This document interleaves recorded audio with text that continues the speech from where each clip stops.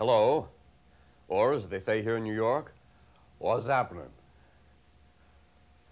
I'm Tony Randall, and like Mayor Ed Koch and King Kong and practically everybody else in the world, I love New York. Standing in the heart of Midtown Manhattan, you feel you're in the most exciting city on earth, a place where the only thing missing is boredom. New York is the cultural and financial capital of the world, a city of skyscrapers so dense you can strain your neck marveling at their magnificence. An enormous bazaar of ideas and the best of everything that money can buy. It's the city where every sort of immigrant has made a home. A city of sprawling parks. A port city where the smell of the sea comes at you when you least expect it. On this Rand McNally video trip, we'll go into the heart of New York, exploring both its well-known sights and some not so well-known. Whether this is your first visit or your 100th, we'll give you some fresh ideas about how to approach this inexhaustible city. And in the final section of our video trip, we'll share some information to make your visit easier and a lot more fun. Things like how to get here, how to get around, what the weather's like, how to dress, and more. So let's get started and take our first bite of this big apple. New York City dangles at the bottom of New York State, wedged in between New Jersey and Long Island. It's about 3/4 of the way up the East Coast from Florida to Maine. Surprisingly, it actually lies at a more southerly latitude than Rome or the French Riviera. When visitors think of New York, most think of Manhattan. Not exactly pleasing to the other 4 boroughs, Brooklyn, the Bronx, Queens, and Staten Island. But a fact of life they've long got used to. Our tour will be almost exclusively concerned with Manhattan, that skinny sliver of real estate, shaped like a Coney Island hot dog, 12 miles long, and about 2.5 miles wide at its widest point. With 1.5 million inhabitants living in Manhattan alone, it's far and away the most densely populated city in the United States, and one of the most crowded in the world. Everyone's first Manhattan impression is usually of Midtown, that area of hustle and bustle and skyscrapers stretching from 34th Street north to 59th Street. Midtown is to New York what wheat is to Kansas, an emblem, concentrating much of the power and excitement of the city. Here is the world's nerve center for communications, publishing, fashion, and the sidewalk pretzel vendor. Being surrounded by all the concrete, steel, and glass can be disorienting. So a good way to start your tour and get the lay of the land is at the Empire State Building. From the 102nd floor of the world's 3rd tallest edifice, you can survey the entire city at your feet and the panorama for 50 miles around on those frequent clear days. The view not only prepares you for where you'll be heading, it's a psychological boost to see firsthand that Manhattan really is an island and doesn't go on forever. By the way, the original Waldorf Astoria Hotel, built as 2 separate hotels by feuding members of the Astor family, once stood at this site. Back down on 5th Avenue, walk north, uptown that is, past department stores like Lord & Taylor and B. Altman. From the corner at 42nd Street, there's an excellent view of the Chrysler Building 2 blocks to the right. You'll recognize it by the pyramid of stacked arches at the top. In a race to become the tallest building in the world, the architect had the crown made secretly. The Chrysler kept the distinction of being tallest for only a year, when it was left in the shadow of the Empire State. Rockefeller Center is the centerpiece of 5th Avenue, a testament of faith in technology, capitalism, and the modern age. From the moment you catch sight of the giant gilt statue of Prometheus holding aloft the fire of knowledge, you are drawn in. All around, Art Deco bas-reliefs express bold, optimistic visions of the future. Rockefeller Center is a city within a city. It's an enclave of 21 buildings where 250,000 people work every day. Originally, the site was intended for an opera house. When the Metropolitan Opera backed out of the deal, John D. Rockefeller Jr. was faced with a gamble: abandon the project or build. In the middle of the Depression, he decided to build. His gamble was obviously successful. As you walk around the complex, pause at the Channel Gardens, which earned their name because they separate the British and French buildings. At the bottom of the gardens lies the lower court, a sea of umbrella tables in summer and an ice skating rink in winter. And you can enjoy a tour of NBC's television studios any time of the year.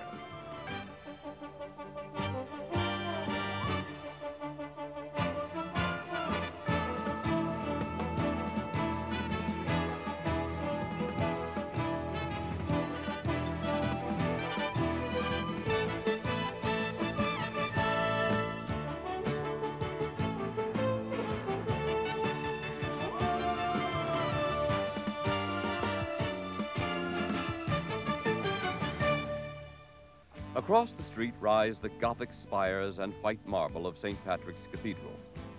It was to St. Patrick's that thousands came to pay their last respects to President John F. Kennedy and Archbishop Terence Cardinal Cook, lying in state.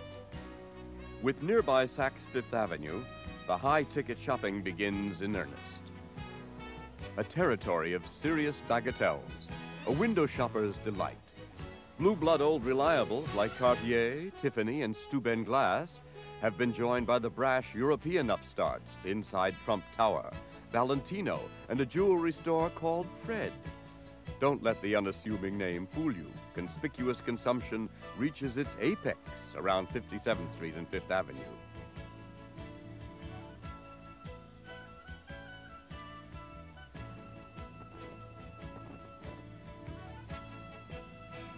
Bloomingdale's, the epitome of New York flash, is a few blocks east. At the Museum of Modern Art on 53rd Street, you'll find permanent collection of Picassos, Matisses, Pollocks, as well as galleries devoted to photography, design, and film. Free summer jazz concerts in the Sculpture Garden take advantage of one of Midtown's most pleasant oases. Eclectic is the byword of the new IBM gallery on 57th Street.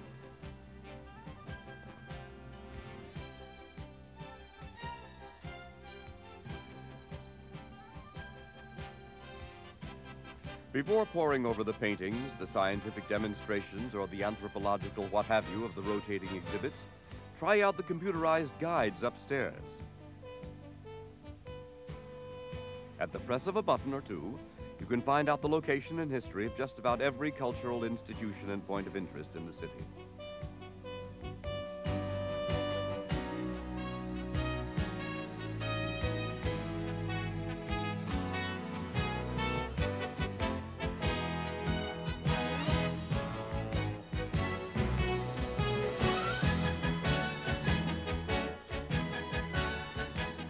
Along 57th Street are dozens of great art galleries, and they're fun to browse whether or not you have an interest in buying.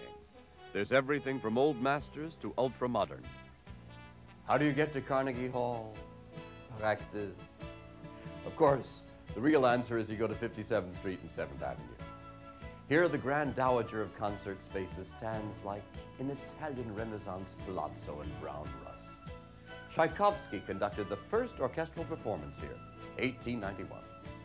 Today, the JVC Jazz Festival carries on a rather different tradition.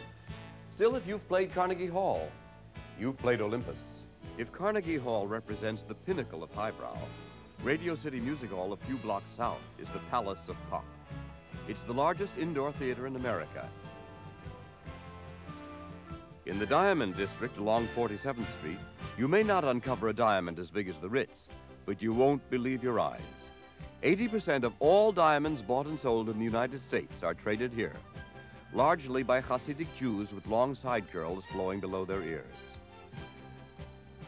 Step right up to the blaring mayhem of Times Square. But hey, bud, watch your wallet. Times Square got its name from the New York Times building, erected at 42nd Street, where Broadway and 7th Avenue converge. The Times has since moved a block west. Simply standing on the street here is to go into sensory overload. On New Year's Eve, multiply the frenzy by thousands when the Big Apple, a ball in the old days, descends and the revolving news strip flashes out another January 1st. Broadway, the Great White Way, cuts through Times Square on a shaft of multicolored light, the most shades of neon this side of Las Vegas, and the greatest concentration of theatrical ambition between London and Hollywood. You can get tickets for most plays at the box office through your hotel, or you can stand in line for half price day of the performance tickets at the tickets booth at 47th and Broadway. A few blocks east, The United Nations sits beside the East River. A vertical slab of green glass, the Secretariat, is neatly balanced by the low limestone wave of the General Assembly. In characteristic UN fashion, a committee of architects came up with the design. John D. Rockefeller Jr. bought an 18-acre parcel of junkyards, tenements, and slaughterhouses and donated it for the landscape gardens and buildings of the UN. You can take an inexpensive tour and view the cavernous General Assembly and Council chambers.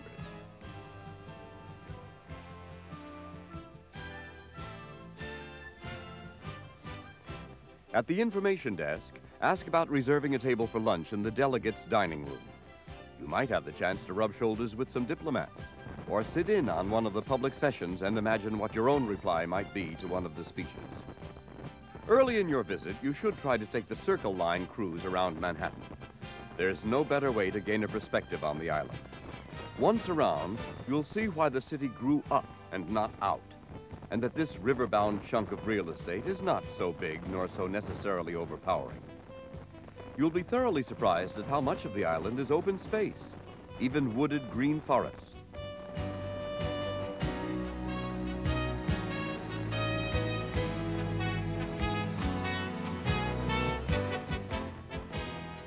The boat leaves from Pier 83 at West 43rd Street and 12th Avenue, then goes down the Hudson past the Statue of Liberty in Lower Manhattan.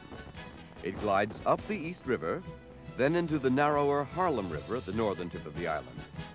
Here it turns back down the Hudson under the George Washington Bridge and on into port.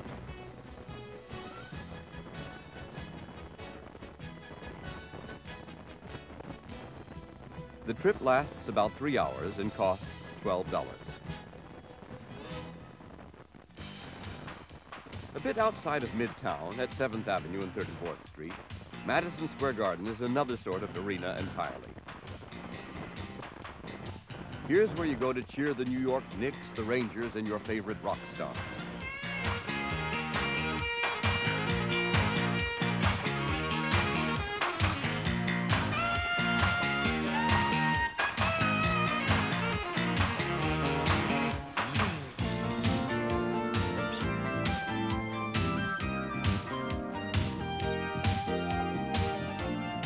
Horse shows and dog shows, rodeos and circuses, all are held in this massive dome next to Pennsylvania Station.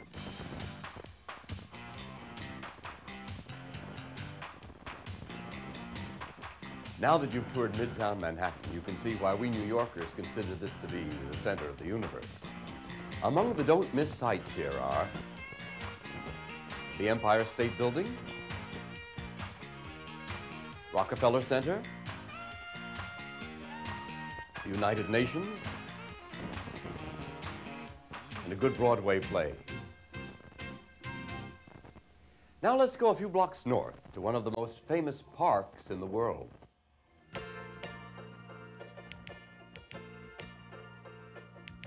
Heaven, to most New Yorkers, sits in an 840-acre rectangle bounded by 59th and 110th Streets and Central Park West and 5th Avenue. Central Park is a national historic landmark where the natives get both restless and rested. Joggers and horseback riders circle the reservoir, on separate tracks, of course. Roller skaters dance to funk music in front of the Tavern on the Green, a restaurant packed with tourists. A more relaxing pastime involves lolling on the sheep's meadow and surveying the skyline from a relaxing distance. Parents keep a watchful eye out for their children in the playgrounds, while model sailboats maneuver by remote control on the conservatory pond.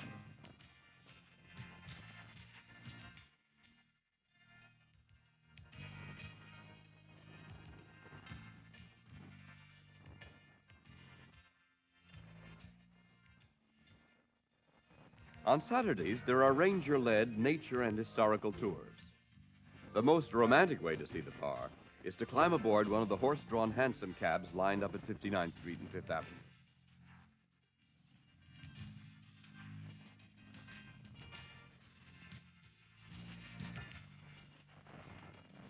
On summer evenings, spread out a wine and cheese picnic on the Great Lawn and enjoy outdoor performances by the Metropolitan Opera and the New York Philharmonic.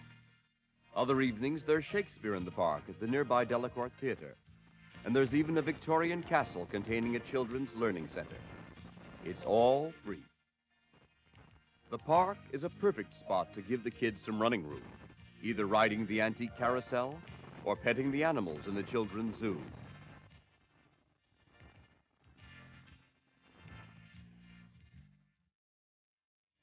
Where did King Tutankhamun and Van Gogh go for attention worthy of a rock star? The same place a Maori chieftain spoke to the totem poles to reassure his ancestors' spirits within. The Metropolitan Museum of Art, of course. From its entrance at 5th Avenue and 82nd Street, the Met has expanded by leaps and bounds into the park itself. It's now one of the 3 largest museums in the world. Once inside, you shouldn't leave until you've lingered over the Egyptian collection and Temple of Dendur, the Michael Rockefeller wing of oceanic, African, and Central American treasures, the American wing, the André Mallet galleries with a great collection of French Impressionists, and the room full of Rembrandts. The Met is the grandest gem along this part of 5th Avenue, known as Museum Mile, but you can also wear out your eyes and feet at a number of other wonderful museums, including the Jewish Museum, the Museum of the City of New York,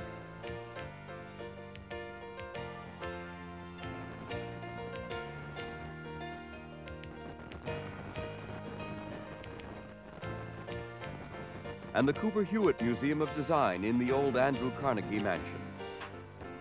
Inside the velvet salons of the Frick Museum, the Vermeers and Titians hang where they've always been, and time seems to have stopped in the sunlit interior courtyard. It's all as steel magnate Henry Clay Frick dictated in his will, down to his ornery prohibition on ladies wearing pants in the library. A gargantuan spiral in concrete, the Guggenheim Museum juts out dramatically on 5th Avenue at 88th Street.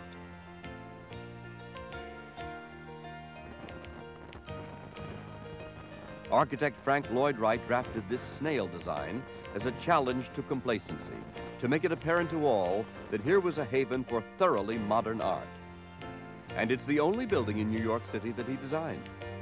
Take the elevator to the top floor and descend the spiral slowly, past changing exhibitions and a permanent collection that includes works from Georges Braque to Willem de Kooning. On Madison Avenue, that most Europeanized of New York streets, sits the nation's foremost repository of contemporary American art. The Whitney Museum was originally founded in Greenwich Village by Gertrude Vanderbilt Whitney. Apart from rotating exhibitions, there are paintings from Edward Hopper to Roy Lichtenstein in the permanent gallery. Still, everyone's favorite is the Calder Circus. On the west side of the park, dinosaurs and buffalo roam the American Museum of Natural History. Well, they don't actually roam, but they are here. This museum is a warehouse of oddities and marvels, from African reed dresses as big as small tents to rare gems, human anatomical models, and dioramas. There's also a giant screen movie at the Nature Max Theater. The Hall of Asian Peoples is a college course unto itself.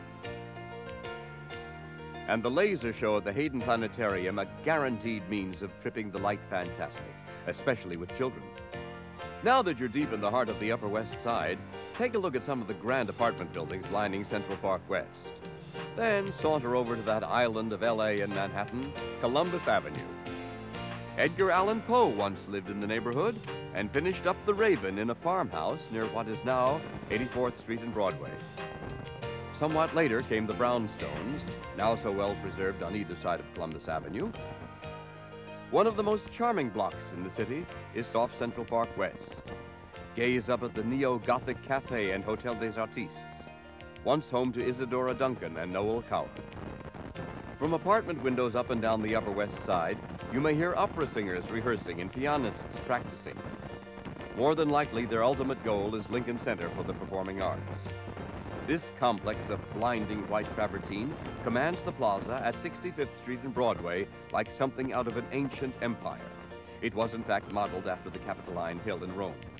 New York City Ballets at the New York State Theater, the New York Philharmonic at Avery Fisher Hall, the Met at the Metropolitan Opera House, plays at the Vivian Beaumont and Mitzi Newhouse Theaters, and recitals at Alice Tully Hall. There is nothing quite as deliciously expectant as entering the Metropolitan Opera under the jaunty colors of the Chagall murals. Then taking your seat and waiting for the Venetian crystal chandeliers to be lifted and the first note to issue forth. On tours during the day, you may well happen onto a rehearsal in progress. Simply walking north up Broadway from Lincoln Center is to witness a cross-section of New York street life in its most concentrated form. Next to health food stores and bookshops, you find boutiques selling $700 suits. New condominium construction spikes the skyline, and the fruit and vegetable stands lend splashes of color to the sidewalks.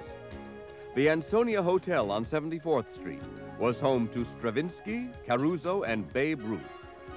And just up Broadway at 81st Street, plunge into Zabar's, the delicatessen legends are made of, a stage for observing New Yorkers hot on the trail of the freshest lox. Riverside Drive, 2 blocks west of Broadway, once was where Jewish immigrants from the Lower East Side moved when they became financially successful. These stately apartment buildings gave the solidly bourgeois tenants who moved in the 20s an unmatched panorama of the Hudson River. Leafy, undulating Riverside Park follows the river, and with its flower gardens tended by volunteers, has monuments to spare. Grant's tomb at 122nd Street is the most well-known.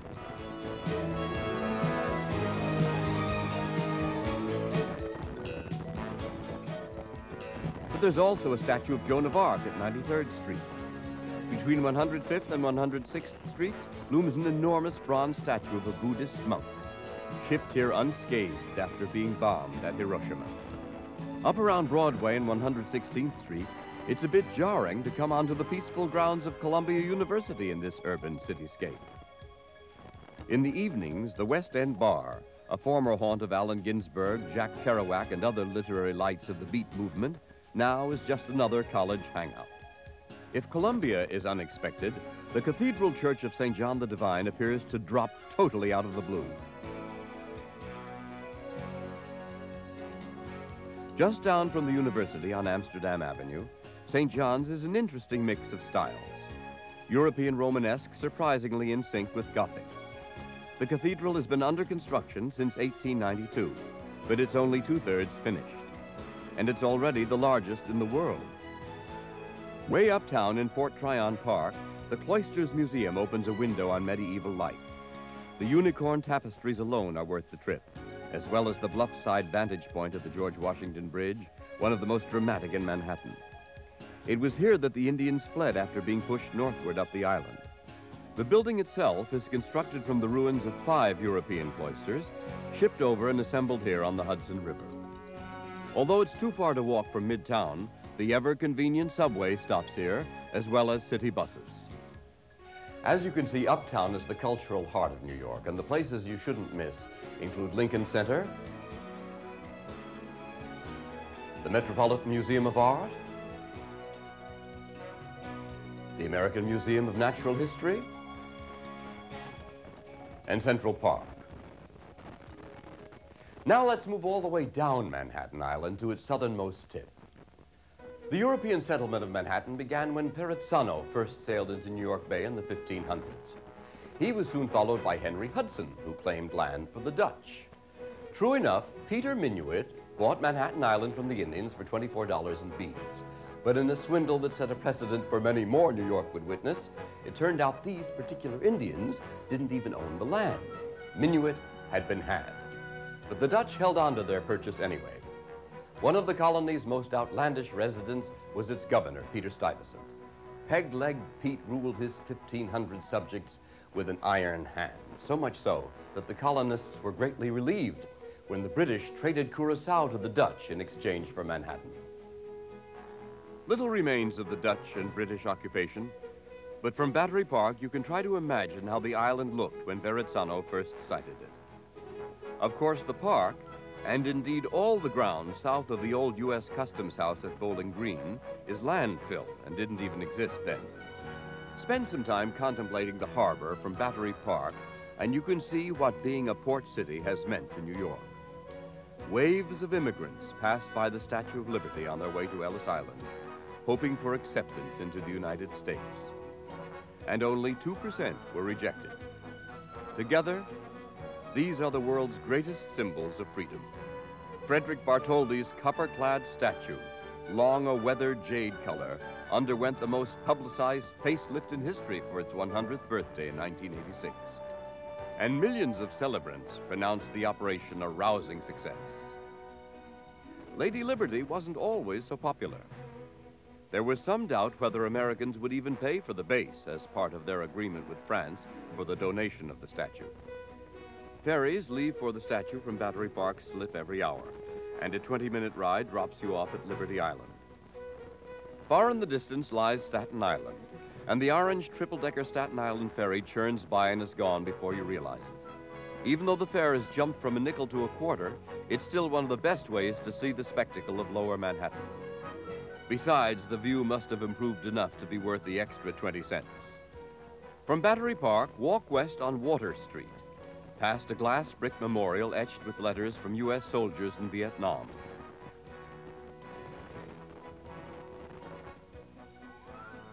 Then aim up Broad Street a few blocks to Fraunces Tavern, where George Washington bid a tearful farewell to his troops. It's now a museum of colonial life and a restaurant. You couldn't keep the general away, however. He returned a few years later to take the oath of inauguration as the first president of the United States on the steps of nearby Federal Hall. Just east of here, the South Street Seaport was built to commemorate the city's connections to the sea. There are dozens of shops and restaurants, nautical museums, and a children's center. The sailors who once boiled through the low brick flop houses and rough and tumble ale houses wouldn't recognize the place. The Fulton Fish Market still revels in its smells and bustle. The market was named after the ferry Robert Fulton ran from Manhattan to Brooklyn after putting his steamship in business. The era when sailing packets set out from the seaport bound for Cape Horn and points west is revived aboard the jet black square rigger Peking. Directly across the pier, the lightship Ambrose is tied up. And nearby, the Pioneer schooner and the side-wheeler Andrew Wheeler wait to board passengers for cruises around the harbor. From the end of the pier, you can catch sight of 4 bridges, with the famous Brooklyn Bridge almost overhead.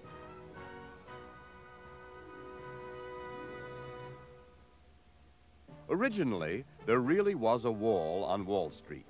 It kept the Dutch in and the Indians out.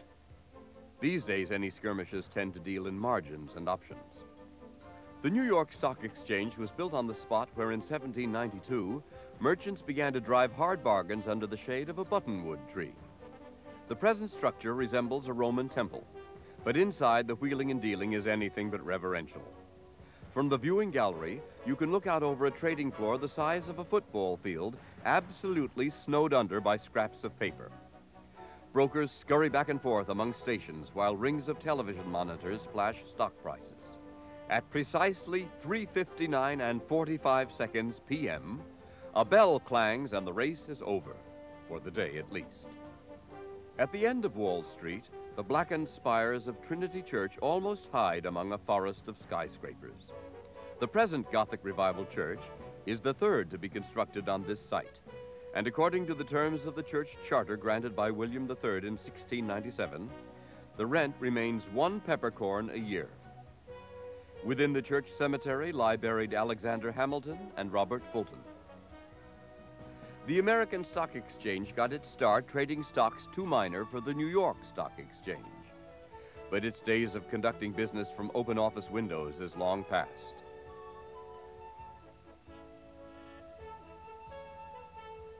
And the pace here may be even more exciting than at its more senior competitor, as traders on the floor use frantic hand signals to co-workers upstairs.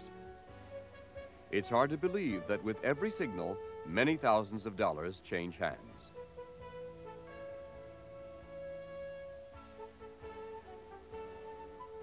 You've undoubtedly caught glimpses of the twin towers of the World Trade Center from street corners all over the city. At 110 stories each, these shafts of glass and steel don't exactly blend into the background. They are the background. Most of the offices here have one connection or another with the port and the airports, and the ground level is mostly shops and eateries. Wait for as clear a day as possible, and rocket up the elevator to the observation deck. You might be able to see beaches 50 miles out on Long Island and flea-sized pedestrians crossing the plaza a quarter of a mile below. I always shudder when I think of the aerialist who walked a tightrope between the towers. The view from the elegant Windows on the World restaurant is, if anything, more spectacular. But you'll pay handsomely for the privilege. It's so popular, you need to get reservations often weeks in advance. Lower Manhattan is history, and here you can savor the contrasts between oldest and newest New York. The don't-miss sights include the South Street Seaport, the World Trade Center, the stock exchanges, and of course, the Statue of Liberty. Now let's move back north a few blocks to some of New York's great villages and neighborhoods. Chinatown has such expansionist tendencies, it's hard to pin down a center. A prime place to start an expedition is at the intersection of Canal and Mulberry Streets. You know you've arrived when you spot bok choy and dried ginger root, conch, snails, and barrels of live crabs, all jammed together in the side-by-side street stalls. So much vies for attention, so many thousands crowd the choked streets, that Chinatown makes Times Square look like a day in the country. Here's the place to pick up a ceremonial sword, discount porcelains, and jars of desiccated herbs that defy identification. Peking ducks encased in dripping brown glaze hang in the windows. Then there are the restaurants seemingly behind every other door. A brunch of dim sum, an inexhaustible array of appetizers brought round to your table on carts is a Sunday tradition. The Chinese first arrived here in the 1870s to escape persecution on the West Coast. One of the arrivals, Hua Qi by name, had the dubious distinction of opening the first opium den and gambling parlor for the exclusively male population. Women were allowed to immigrate only years later. The infamous Tong Wars, the bloody feuds between various factions, were fought right here on these streets. To learn more about Chinese cultural history, stop at the museum at number 7 Mott Street, Chinatown's first shop. Leave behind the bilingual street signs and pagoda phone booths and cross Canal Street north into Little Italy. Though shrunken to little more than 2 square blocks, this area still thrives with small cafes and glossy restaurants. Ferrara's 50-foot counter is invariably laden with sinful pastries. And across the street, the facade of Puglia is splashed over in the red and white and green bands of the Italian flag. A famous mafia boss, Crazy Joe Gallo, was gunned down in Umberto's Clam House. But that's no reason to hold anything against their great meals. Following Grand Street west to West Broadway brings you to Soho, where art remade a neighborhood. Even the columns and arches of the buildings rely on an aesthetic illusion. They appear to be stone, but are actually cast iron. 15 years ago, Soho, which means south of Houston Street, was all light manufacturing. When the factories moved out, painters and sculptors discovered these wide open spaces and began to convert them into studios and lofts. The cafeteria, Food, at Prince and Wooster Streets, started out as a communal kitchen since the lofts originally had none. These days, West Broadway has become the new Madison Avenue. Join the Saturday stroll and you'll pass gallery after gallery with the hottest in contemporary art. Art infects every shop and cafe on the street. There's pricey European fashion as art, Art Deco furniture as art, even housewares as art. It's quite a carnival of trends, one that has made the neighborhood too expensive for all but the most successful artists, an ironic maxim of New York real estate.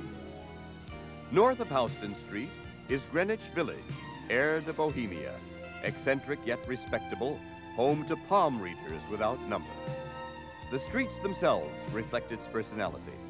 The predictable New York grid has thrown up its arms. Lanes, alleys, muses, and courts run every which way. Approach it like the village it is, and you'll do fine. Washington Square is the unofficial center, dividing the more staid and established West Village from the brasher, still avant-garde East Village. In 1822, settlers fled here to what was then a rambling tobacco plantation to escape a yellow fever epidemic ravaging lower Manhattan. Washington Square Arch, reminiscent of the Arc de Triomphe in Paris, was erected to mark the centennial of George Washington's inauguration. And all around the park are buildings belonging to New York University. Off-Broadway theater began in the village, with playwrights like Grove Street resident Eugene O'Neill and Edward Albee having plays premiering here. There are many excellent theaters offering a variety of fine entertainment, and tickets usually cost less than Broadway. The great virtue of the village has always been its tolerance. It was here in the Cooper Union that Abraham Lincoln delivered the Right Makes Might speech that set the tone for the war against slavery. Bleecker Street in McDougal is coffee house central. And there are more rock and jazz clubs than you could soak up in a month. There's always a scene to be had, whether it's in the galleries springing up in rundown East Village tenements, or fashion boutiques and shops that give styles from the 50s and 60s a brand new shot in the arm. At 7th and 3rd is McSorley's Old Ale House, where women, once banned, are now free to indulge in beer, ale, and pretzels if they want.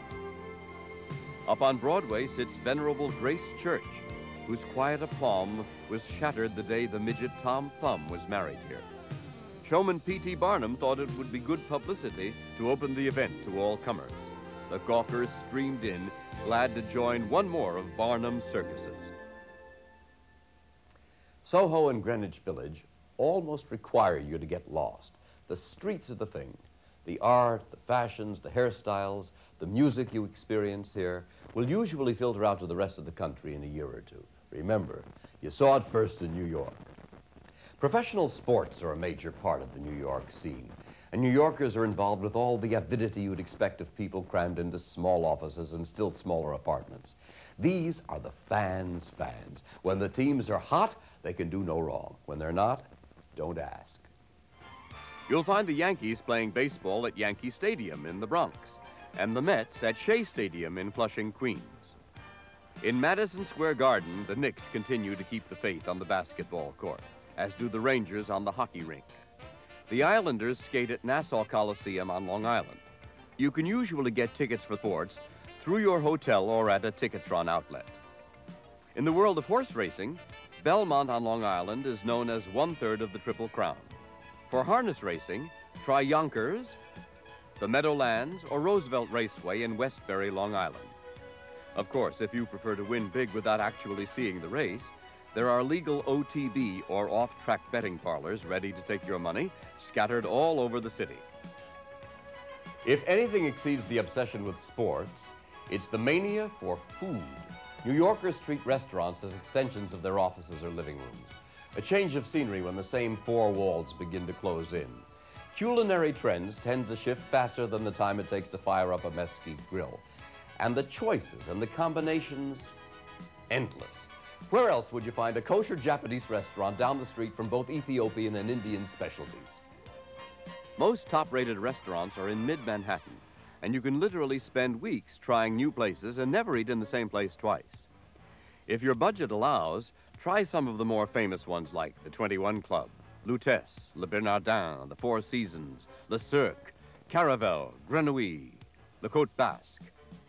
And the Russian Tea Room is a favorite with celebrities and their agents. There are some great delis near the theaters and concert halls, and they usually are filled with both cast members and the audiences late in the evening. Places like the Hard Rock Cafe attract a younger set of film stars and musicians. Greenwich Village is brimming with expensive French bistros and Italian restaurants of every level of sophistication. Among the famous or infamous taverns, depending upon your perspective, are the Lion's Head, Chumley's, the White Horse, and Pete's, all in and around the village. New York's nightlife doesn't know the meaning of the word stop. In Midtown, there's ballroom dancing at many hotels. There's rock and roll, country, and western, and everything else that's currently hot. Anybody else here from Connecticut? Trying to get you right home, but I don't, The village is jazz, and you'll have dozens of choices where the music often goes on until the early morning hours. To find updated listings of what's going on while you're here, check the New York daily papers, the Village Voice, New York Magazine, or the New Yorker. As you can see, New York offers just about any entertainment you can imagine. But the one thing that's missing is only a short trip down the New Jersey coast. Casino gambling. It's put Atlantic City back on the map. This once run-down seacoast resort, 120 miles south of New York City, has enjoyed a resurgence ever since the first casino, Resorts International, opened in 1978. What started out as a sleepy retreat for fishermen became, by the early part of this century, a glittering resort with rambling 400 to 600 room hotels lining the shore. The first boardwalk was built so that the guests would not keep tracking sand onto hotel carpets. The Miss America pageant spread the town's fun and games reputation still further. And who didn't first learn of Atlantic City streets through playing the game of Monopoly? Deep-sea fishing charters chug into the inlet marina, laden with tuna, bluefish, or marlin, depending on what's running. And there may be better luck dropping a line off one of the piers than plunking down chips inside at the roulette tables. Surely the safest, most uncomplicated bet of all remains a dip in the ocean from the long, curling strand. It's still free. Well, that's a look at my city, New York. We didn't see everything, of course. There's enough here for another whole program. For instance, we have great beaches at Fire Island and Coney Island and Long Island, the great Bronx Zoo, the West Point Military Academy, and much more. Your biggest problem is going to be deciding among all the choices. And no matter what time of year you come, there's always something special going on. You just can't help getting caught up in the energy of a great city like this. Now, in the final portion of our video trip, we'll look at some of the things you'll need to know to make your trip to New York easier and more fun. New York is accessible from virtually anywhere in the world. There are 3 major airports. Most domestic arrivals come into LaGuardia or Newark, while international flights and those from the West Coast land at John F. Kennedy. Taxis for the 40-minute ride from Kennedy into Manhattan should run around $25, and $15 for the 20-minute trip in from LaGuardia. A taxi from Newark is about $30 and should take close to 45 minutes. A standard tip for all taxi trips is 15%. Airport buses will drop you off in Midtown at Grand Central Station, the Port Authority Terminal, or the Hilton Hotel near Rockefeller Center. The fare from Kennedy is $8 and from LaGuardia, $6. Buses from Newark arrive at Port Authority and cost $4. There's subway service from Midtown. The cost is $2.50. If you drive into Manhattan from south and west, you have several choices of ways into the city. The Holland Tunnel enters Lower Manhattan at Canal Street. The Lincoln Tunnel comes in around Midtown at 38th Street. And the George Washington Bridge gets you into the city way uptown around 179th Street. The Henry Hudson Bridge comes into the northern tip of the island. The Triborough Bridge enters from the east at 125th Street. And the Queensboro Bridge lands you on 59th Street, while the Queens Midtown Tunnel feeds directly into 42nd Street. Amtrak arrives at Pennsylvania Station, a particularly convenient way to avoid airports at both ends if you're coming from somewhere relatively close, like Philadelphia, Washington, or Boston. The Metro liner from Washington shaves even more time off the regular schedule. Greyhound, Trailways, and a number of smaller bus companies also serve Manhattan and arrive night and day at Port Authority.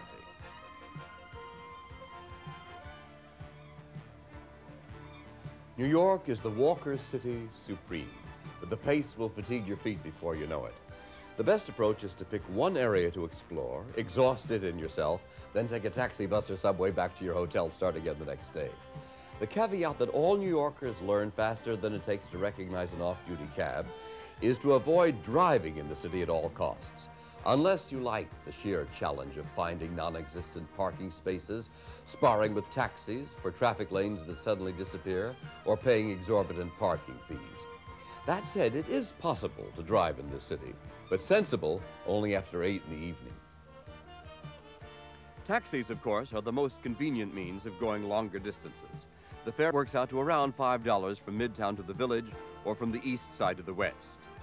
You can tell if a cab is available if the numbers on the roof are lit up. If they are, get out there and wave it down.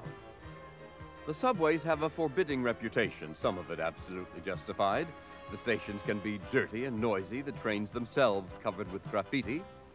Still, some 3.5 million people ride safely every day, and you should definitely give it a try.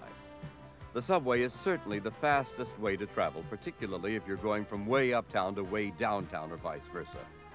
With a minimum of effort and a subway map, the basic routes of the lines are easy enough to master. And if you're not sure, ask.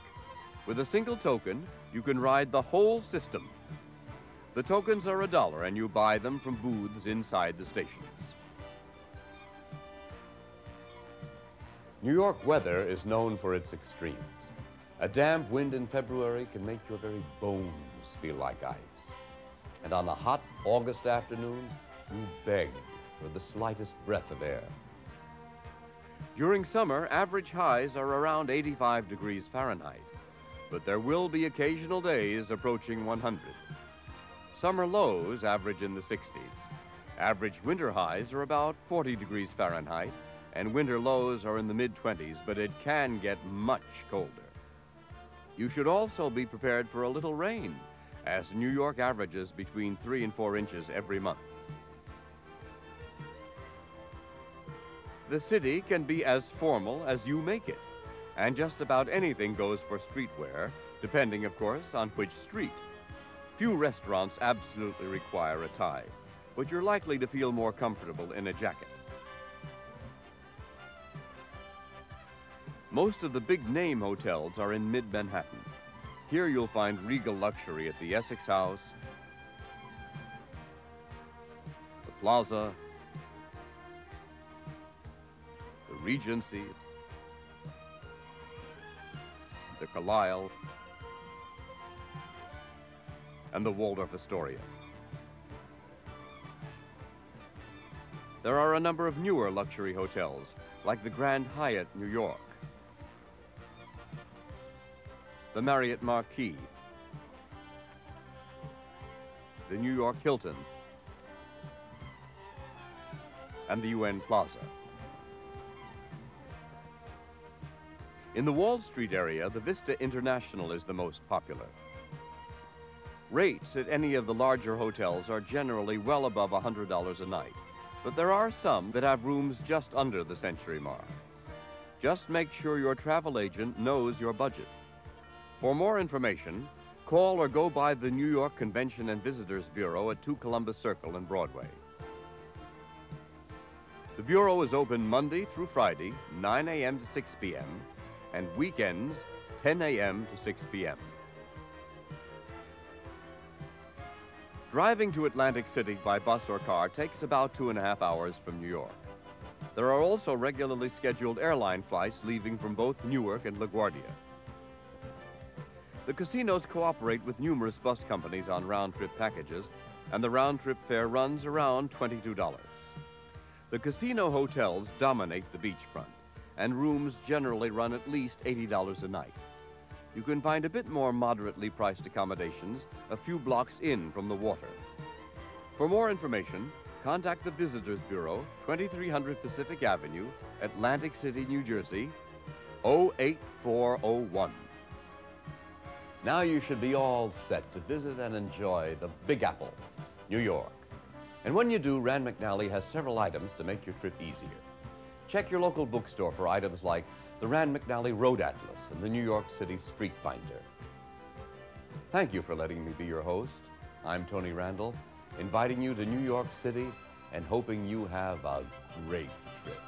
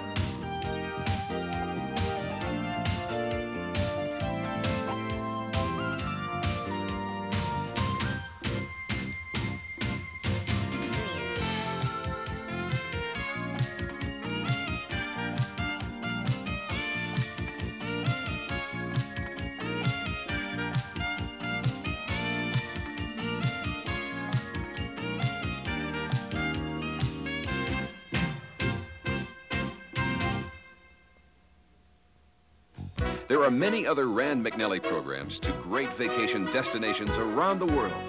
For a free brochure, call this toll-free number or ask for Rand McNally video trips at your favorite video store or bookstore.